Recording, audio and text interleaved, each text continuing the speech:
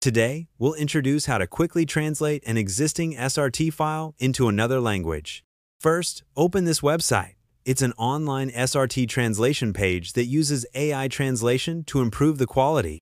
You can directly drag and drop an SRT file onto the page, or click here to select a file. Let's choose an SRT file and click Open. Here you can see a preview window displaying the contents of the SRT file. Next, you can select the target language for translation, such as Chinese, French, German, etc. We'll choose Chinese. There's also an optional field for translation requirements, where you can add extra details like translation style or tone. We'll leave it blank for now. Finally, click the Translate button. Now we wait for the translation to complete. You can also go to the My Tasks section to view the task list and check the translation progress. Great! The task is done. You can now download the translated SRT file or view the translation results directly on the page.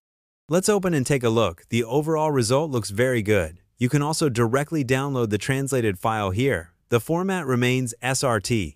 That's the online SRT translation tool we're introducing today. It's very simple and convenient to use.